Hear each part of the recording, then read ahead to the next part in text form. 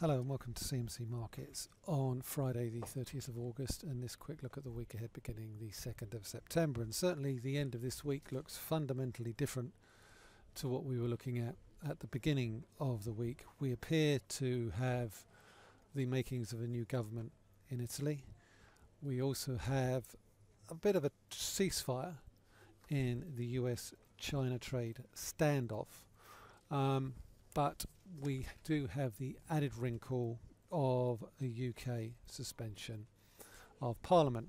And while that has impacted on the pound, equity markets in general look to be finishing August and the week with a slightly more positive tone than was likely or looked likely at the beginning of the week. But it's important not to underestimate that while we're finishing the week, or what we look like we're going to finish the week on a positive note, the fact remains that tariffs go up on Sunday the 1st of September. So in essence, while there has been a ceasefire in US-China trade, we're at a much more advanced stage in terms of higher tariffs than we were a month ago. And that's certainly, I think, making investors a little bit nervous of further upside for stock markets going forward.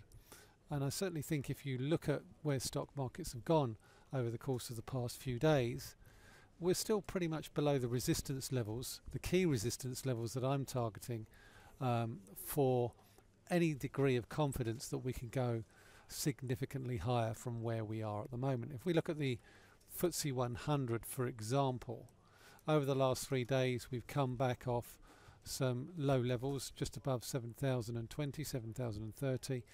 We really need to go back significantly above these highs around about 72.40, 72.50 to really open up the possibility of further gains towards the highs that we saw early on in August. More importantly, the S&P 500 is probably going to be a very key arbiter of where we go to next. And I think that's no better borne out, I think, with this daily chart, this daily candle chart here. I've zoomed it in quite closely so you can see the level that I'm talking about, and it's essentially where the 50-day moving average is.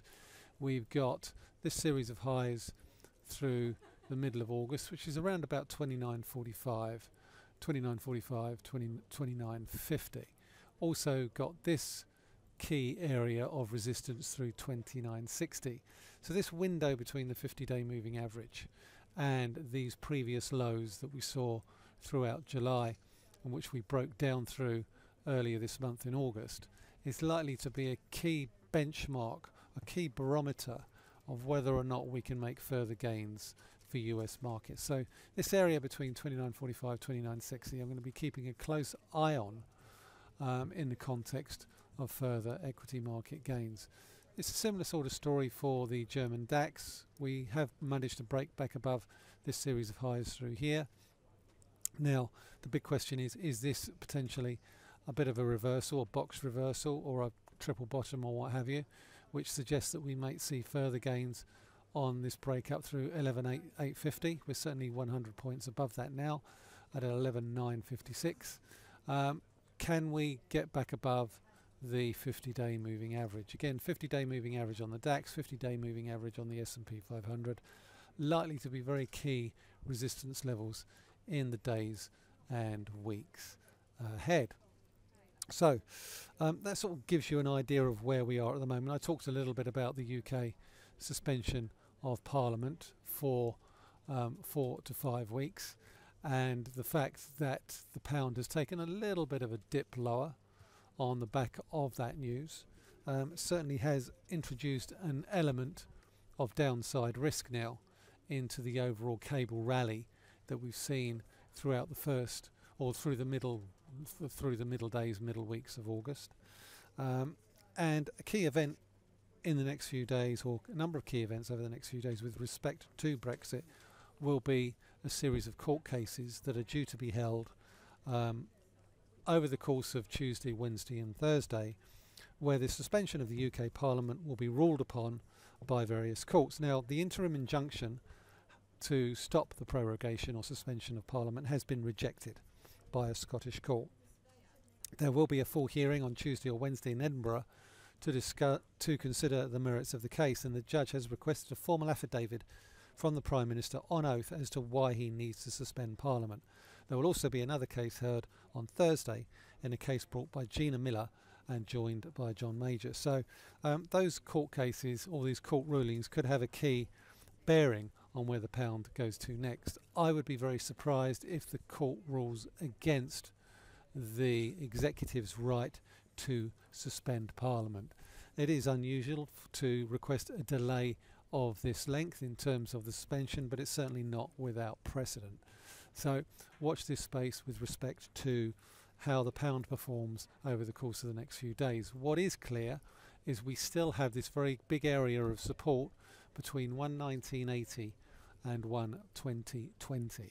So that remains a very, very key support level going forward. We do look a little bit overbought on the short-term chart, which would appear to suggest we could drift back down towards the lows, but I don't think we're at a stage quite yet where we're likely to break those lows, simply because the reversal that we've seen in euro sterling at the moment shows no signs of reversing itself. You may recall that I talked a few weeks ago about the bearish reversal on the weekly charts.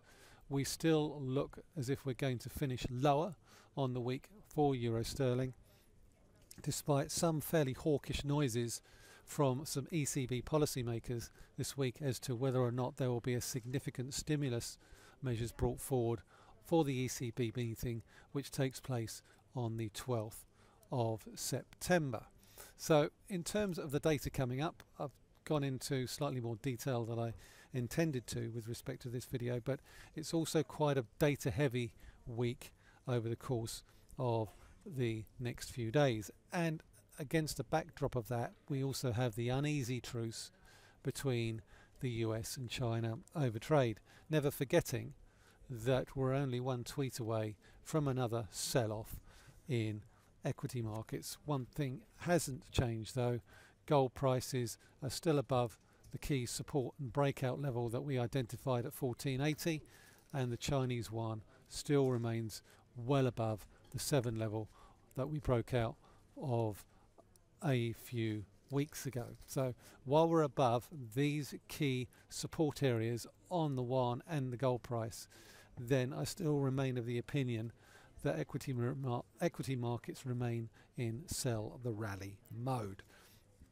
So next week's key events, against a backdrop of a Fed meeting next month, is the latest US payrolls numbers, and they're out on the 6th of September. And I think the big question at the moment being asked by markets is where the bar is for a Fed rate cut in September. Will it be 25 basis points?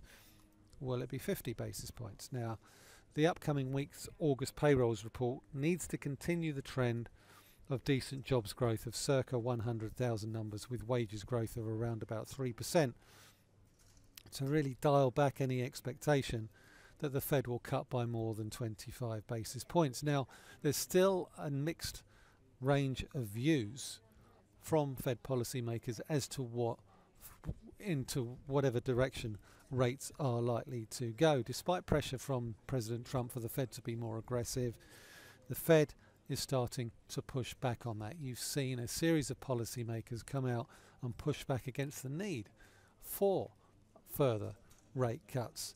Now, so that's why the economic data is likely to be much more important. Will the weaker manufacturing data start to trickle down into weaker services data? We've got ISM services data next week. We have got manufacturing data next week. We've got the ADP employment report next week. So there's a whole host of data next week pointing to the strength and the resilience, or otherwise, of the US economy. We've also got other manufacturing and services PMIs from the rest of the world, from China, from Europe, from the UK. Those will also be key benchmarks in terms of what to expect from the ECB in September, from the People's Bank of China in September, from the Bank of England going forward. No changes expected there before the Brexit day.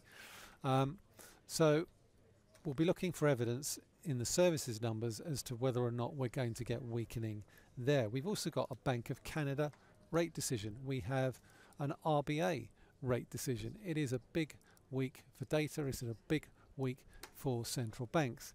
I think it's unlikely that the Bank of Canada will act on rates in the upcoming week. I think it's unlikely that the RBA will act on rates this coming week. I think it's more likely that they will wait for the Federal Reserve rate decision later in the month, and then if needs be, act at the upcoming meetings in October. I always think it's never a good idea to preempt the Fed, because you might then have to act again in the following month. So I think it's very much a case of wait and see. The economy in Canada thus far appears to be holding up fairly well. We also have a Canada payrolls report also on the Friday. Join me for that and the US payrolls report on Friday. You can find that on the website and register for that accordingly. As I say, the Bank of Canada, I think, is likely to hold fire. Wages growth continues to look fairly solid, and this more than anything else is likely to keep a watching brief from the central bank ahead of the August payrolls report, which is again on the 6th of September. In terms of company reports next week, we're fairly light on that, but I think there are a couple of noteworthy items that we might want to look at. A couple of IPOs this year. Slack Technologies is reporting on its second quarter for 2020 on the 4th of September, and Zoom Video Communications also second quarter on the 5th of September. It's also I think there's also a decent chance that we could get a good insight into the UK retail sector. Consumer confidence in the UK has slipped to significantly low levels over the course of the past 2 days, and we do have numbers from the restaurant group, who recently bought Wagamama's chain of restaurants, and Dunelm Group, not exactly a bellwether for UK retail, which to all intents and purposes has had a very difficult year thus far. But I think if you're looking for a role model for a retailer, Dunelm Group is a good candidate for that, because it's done very, very well over the course of the last year or so. They are due to report on the 4th of September, Wagamama's restaurant group on the 3rd of September. So all in all, a fairly busy week for economic data, an awful lot of macro events due out as well, and also a non-farm payrolls report out on Friday. So feel free to join me for that. Until then, it's Michael Hewson talking to you from CMC Markets.